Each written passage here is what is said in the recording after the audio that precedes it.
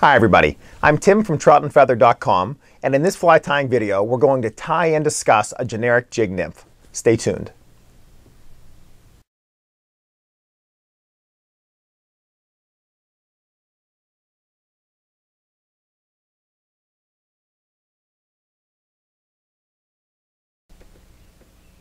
Before we start tying this jig nymph, I really want to stress the word generic in the pattern, and that's going to relate to the materials that I'm using and recommending today.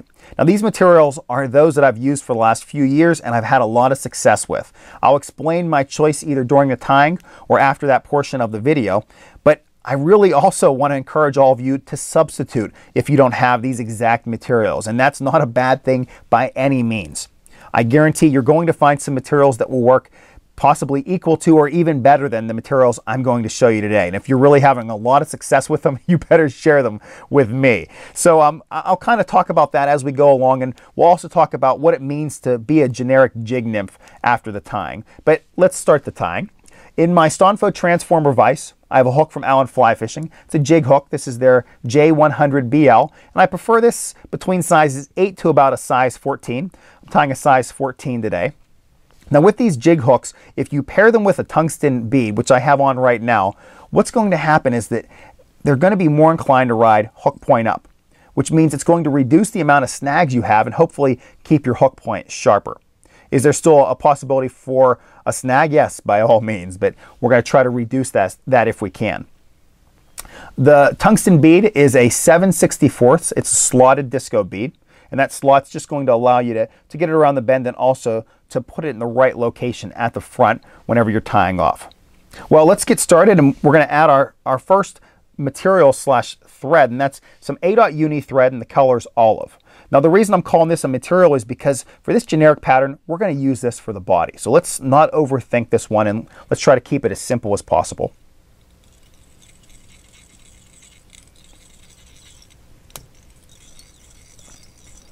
After I have a base established, we're going to tie in our tailing fibers. And this is where we're going to say some of the magic happens, because the fiber that we're going to be using today is called Coque de Lion. This is really considered a magic fiber for a ton of reasons. And there's some great stories out there that I'm going to have to share at some point. But what fly fishermen and fly tyers really like about this material are two of its traits. Number one, it's got a great mottled look to it. It kind of reminds me like of mallard flank with all that modeling and all those fibers. Number two, and this is probably the more important reason why so many are turning to it right now, is that it's a very durable material. It doesn't tear very easily. And that's something to keep in mind on these nymphs that are going to be bouncing along the bottom, that you're going to be catching fish with. You're not going to have to worry about the tails breaking off. I'm just going to pull one of these feathers that has some really nice mottled fibers.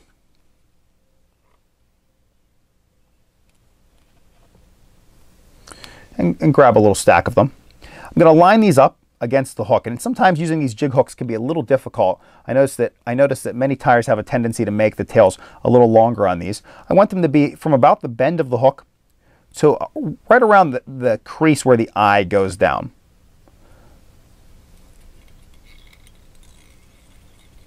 And I will tell you, if they go a little bit long, like this one, maybe just a tad, all you have to do is just back it off a little bit and retie it in place. But I can tell you, I'd much rather have my tailing fibers longer than shorter on this pattern. This Coque de Lion comes in a lot of different colors. And when I say a lot, I shouldn't say that. It comes in, I believe, a light, a medium, and a dark Pardo. I get lots of emails asking which one I recommend, and it's a really tough choice. It really just depends on almost, it seems like, what day I'm tying. In this video, I'm using the light Pardo color. I really like that because it just seems like I can see that modeling a lot better. So in 2015, it's light Pardo. In 2014, it was the darker, the medium. So it's really, to me, it's not as important as long as you can see that mottled look. All right, next I'm going to be tying in just a light silver wire. I'm going to pair this with that tungsten bead. That's why I'm choosing silver. I'm going to do a really good job to make sure my wraps are, we'll say, borderline touching on the way back, because this thread is going to be our body material. So we want to make sure we have all of those gaps kind of closed off. All right, once I have that thread, I'm sorry, that wire tied in, let me show you what I'm using. It's a uni French wire. The color is silver, the size is small. Some really nice stuff. They have this in a couple different sizes. All right, now returning to the fly, let's take a look at what we've established so far. We have a nice olive body that's just getting started, but if you look on my side, you might be able to see that wire peeking through. So we have to do our best to just cover that up. But we also want to help to form a little bit of a transition as we go from the tail of this body up towards the thorax. So I'm going to make this is going to be my final wrap the whole way back. Going to kind of help that tail up. I'm going to wrap forward. Now I'm going to wrap back and only go about 3/4 of the way. Now back forward. I'm going to start tapering this. Now back not nearly as far. You can see now we're starting to establish our taper.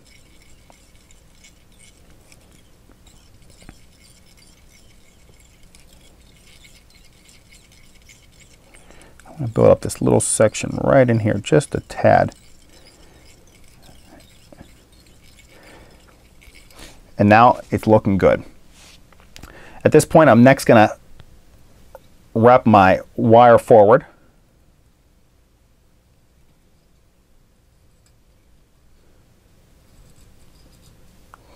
When I get it up near the head, I'm really just going to wrap it up there to add a little bit additional weight. And just make sure it's also wrapped in place, kind of wrapping it over itself, locking it in place.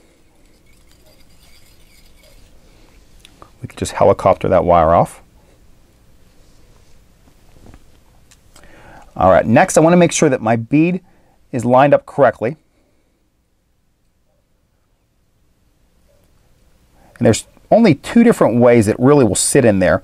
And once you start to get your materials in, there's only one way that will allow it to really sit flush with that eye. And once I get in that location, I like to just build up a little bit of thread in there, just so I know it's not going to go anywhere.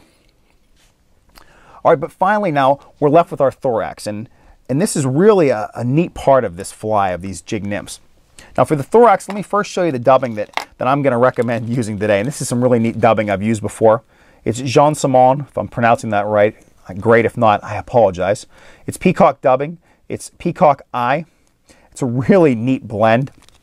It's got some great colors to it.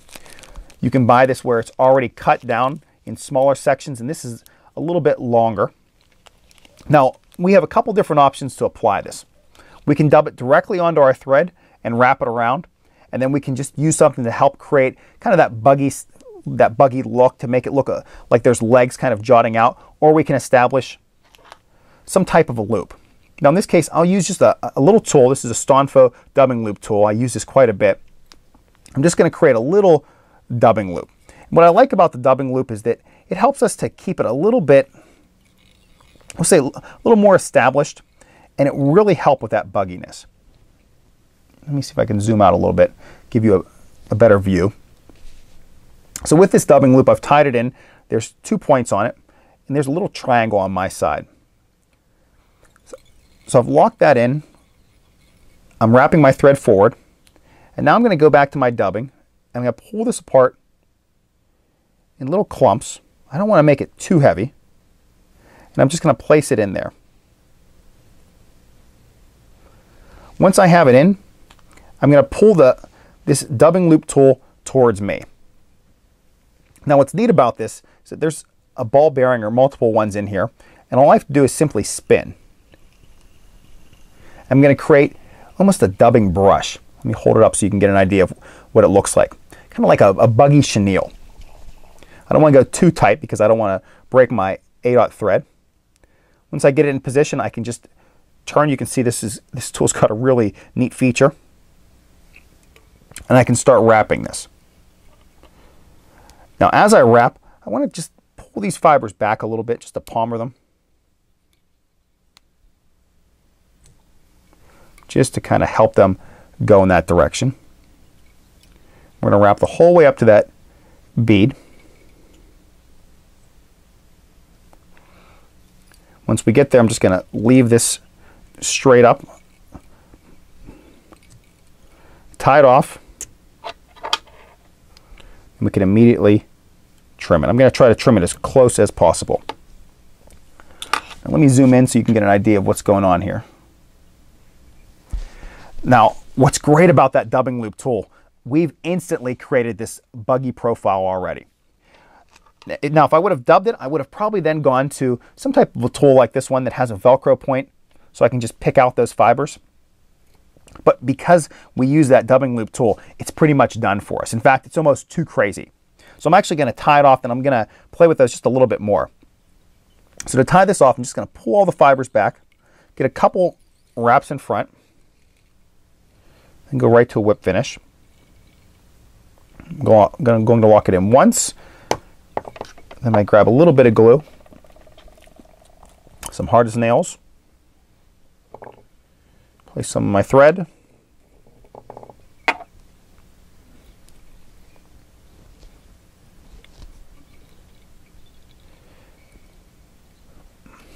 excuse me, and finish with a few more wraps.